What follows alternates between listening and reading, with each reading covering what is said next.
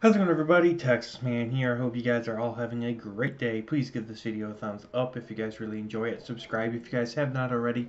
Also, do me a big favor of all, hit the bell notification button so you guys don't miss out on future videos or streams here on my channel. Also, if you guys would head over to Twitch, follow me there at Douglas447. I stream there at least once a week, whether it be for Call of Duty, Battlefield, Halo, Destiny 2, Star Wars gaming in general, Resident Evil, or anything else you guys suggest for me to stream over there. Also, if you guys have any movies you guys want me to watch and review here on the channel, please let me know in the comment section down below, and I'll get to watching and reviewing those for you guys as soon as possible. It is Memorial Day at the time of me recording this video, so I apologize if there's any noise in the background. I'm taking a quick break. A lot of my family is resting, some of them aren't, so I apologize for the background noise. Taking a break from, eating junk food and hot dogs and hamburgers. And I want to talk about A Quiet Place Part 2. So I want to also let you guys know I will not be talking about any spoilers. So if you guys have not seen this movie yet, no spoilers at all. I'm not going to go into any spoiler talk or whatnot. There really isn't all that much spoiler-wise to talk about. Um, I ended up starting my channel after the first movie came out, so I'm just going to tell you guys right now.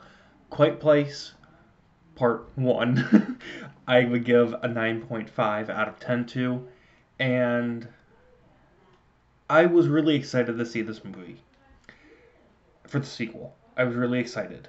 The trailers got me hyped. I was super happy to see a continuation of the story, and this was a movie that I've been dying to see, and I've been waiting to see this movie for a long time. This movie was supposed to come out last year in 2020. The pandemic happened with COVID, and everything's been delayed and pushed back.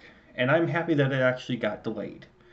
That way, a lot more people could have the ability, the chance to see this movie in the theater. And let me tell you for a fact, this is still a movie that you need to go and see at the theater. This movie is going to have a different um, tone, a different atmosphere if you're just watching it at home, whether that be on Blu-ray or digital. Seeing it in the theater with those awesome speakers that they have, it just gives it a different value. It gives the movie going experience your top dollar. You're not going to be disappointed. My two biggest concerns were the trailers making the film seem both like a prequel and a sequel, and I also was concerned that this movie would lose of the horror and the silent sound elements of part 1. Thankfully, part 1 keeps it where thankfully the prequel part is only like 10 minutes showing the day 1 of the alien invasion and the arrival of the aliens, and the film thankfully does keep the horror and the sound elements of the first film. If you loved part 1, you will love part 2 for sure. The acting from everybody, including the children actors, is fantastic. I'm happy that the plot picks up right where part 1 ended. Also, I'm happy that, like, if you end up doing like a part 1 and a part 2 like marathon, it'll be an easy watch, and watching part 1 and part 2 back to back is really easy. And for a lot of people, this is one of the best horror sequels ever made. However, this is not a amazing sequel to me.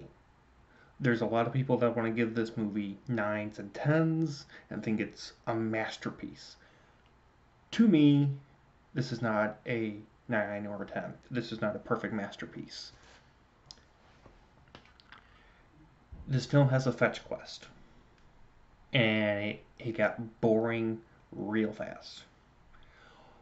Also, my two biggest problems that I had with this film was how the movie ended, and that the film wasn't long enough. There is this big cliffhanger, like I said, no spoilers. There is a big cliffhanger at the ending, and the movie just abruptly ends. It ends strangely. I didn't like it. Obviously, they're going to do a part 3. And I feel like there's 30 minutes of this movie that was cut at the end, the movie just feels short. And also, there are some scenes that drag on forever, and those could have been cut. Like, there's just certain things that needed to be added in, and certain things that should have been deleted, and it would have made the movie better. Personally, I prefer part one. Not because I've seen it 100 times over me seeing part two like two or three. Just the flow, the pacing. I like part one more. The prequel stuff in this movie was good, but it adds nothing new lore wise. Like if you literally took the first 10 minutes of this movie out with the prequel stuff, with the alien invasion, and it was just straight up sequel stuff, the movie would have been fine. Also, this movie lacks mystery elements, and it's instead more about alien action and constant tension, constant survival, constant tension. This movie is constant tension. There's no room for you to breathe. And what it does do, the tension and the breathing thing, it's like, okay, I've seen these things already in the first movie. This movie also focuses 80% on the children characters over the adults.